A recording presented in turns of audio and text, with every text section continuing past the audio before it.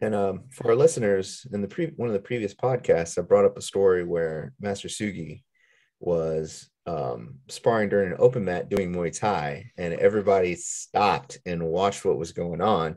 The other party there was Frankie. So Yes, but there is a time where Master Sugi just caught me out of the blue. It was great, man. I was just waiting there for my class to start, which was Muay Thai, and he comes walking across the gym, and he goes, "Hey, man, you spar?" I was like, "Yeah." He's like, "Oh, do you want to do a little light sparring?" Well, he was reeling me in, and he goes, No, never, "Oh, never trust Sugi when he says no." light sparring. Well, he was doing light, and he's like, "Oh, do you have shin guards?" I was like, "Yeah." "Oh, do you have a mouthpiece?" "Yeah." He goes, "Let's fully suit up." I was like, "Okay." This spar session went on for 25 minutes straight. mhm. Towards the end of that, we were pretty banged up. Yeah, like And we had to be stopped because it was going to keep going.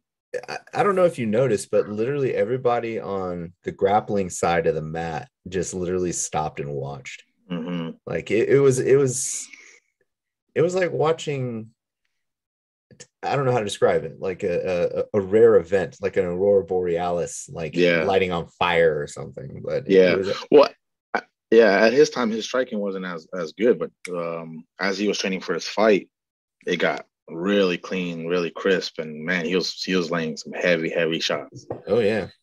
And Yeah, just a little background, the his one MMA fight, was it like 2 years ago, 3 years ago now? yeah. 3 years. Everybody was expecting like some immaculate, like high level grappling, and then it lasted like 32 seconds or so, and all he did was punch the guy out.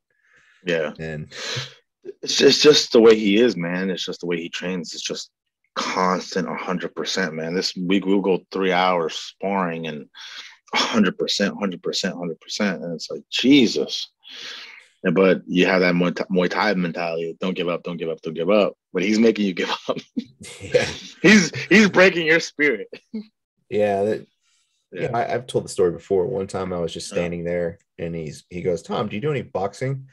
I was like, a little bit, years and years ago. And he hands me a pair of boxing gloves. That was it. That was an experience in itself. Like, Yeah. first punch hits me right here in the forehead. Mm.